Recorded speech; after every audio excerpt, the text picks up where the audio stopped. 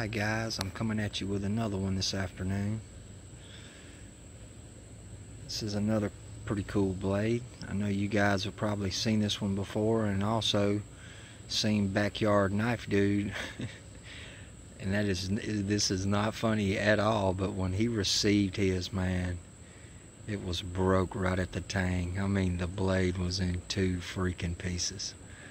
I could not believe that. That just blew me away. But it worked out good, and he's got his blade now, and I was just livid because I had recommended the blade to him, and he receives it and it's split in half. That completely blew me away.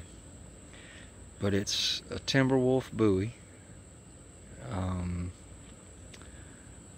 I want to say they called it the 1917 bowie for some reason, but I may be mistaken. It's the 139, and it has military nomenclature above it, US. It's a really cool bowie knife.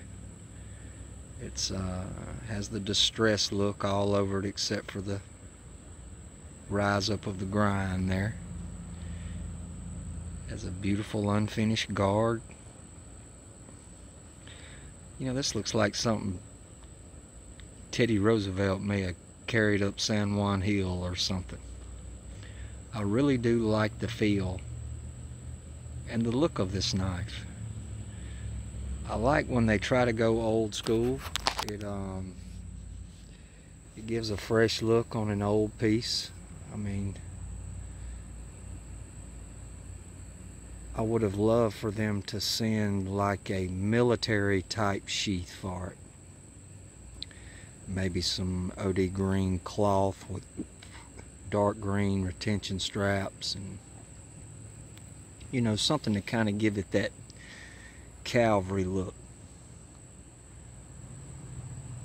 But it's an awesome knife. It really is. It's pretty sharp. It's kind of a pecker to get that way, but I finally got her there. I don't use work sharps or stones or anything. I only use ceramic rods and old school way of sharpening, and I strop it, and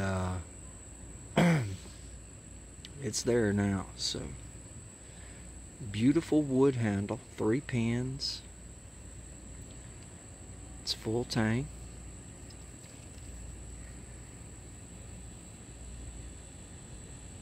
Really rustic look.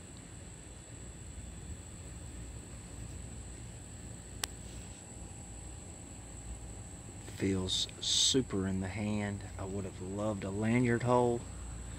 Not a must. This is not a knife you're going to be carrying around. I mean, beautiful, beautiful blade. And I love that they stamped US on it. I just like that. Always have. Real wicked blade. Really is. Alright guys, I just wanted to show you all that today. Hope everybody's doing well, staying safe.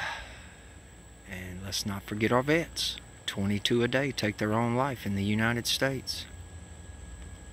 We have to change that, guys. We have to. Everybody stay safe. It's Donovan from Mississippi, and I'll catch y'all on the next one.